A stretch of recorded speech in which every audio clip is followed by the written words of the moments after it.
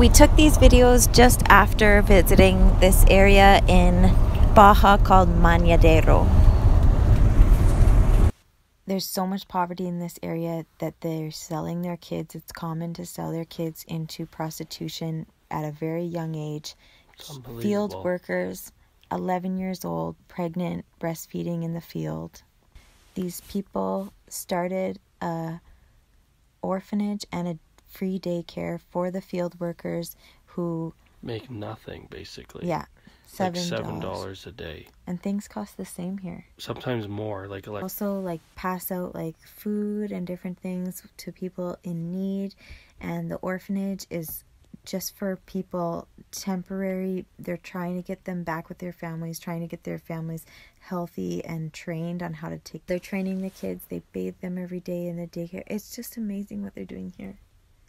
And they have very little funding, very, very little. They literally are a ministry that relies on God daily. It's called God Provides, this ministry. Yeah, we're kind of in shock, and we haven't quite processed the level of poverty that people would be selling their kids into prostitution. It's just hasn't even quite affected us. Well, it's affected us, but it's what can you do? Just most people are living without running water. They just have buckets and that they dip out of, not even a well, and they are living in plastic homes. It's insane. So yeah, this season doesn't have as much work right now for the field workers, so it's a really desperate time for them, actually, in December, January. So there's a lot more house break-ins in this area. What I mean is, what can you do? Just weep? Just cry? Here we are in Maneadero, and this is the part of the community. It's a big place. This is where the guarderia and orphanage is. It is really a beautiful landscape. Mm-hmm. It's kind of tucked in over a mountain hill. So this building here is the guarderia, which means the daycare, free daycare. And then that building there is the orphanage. What's that building in the middle again? We'll go on the inside of you can see.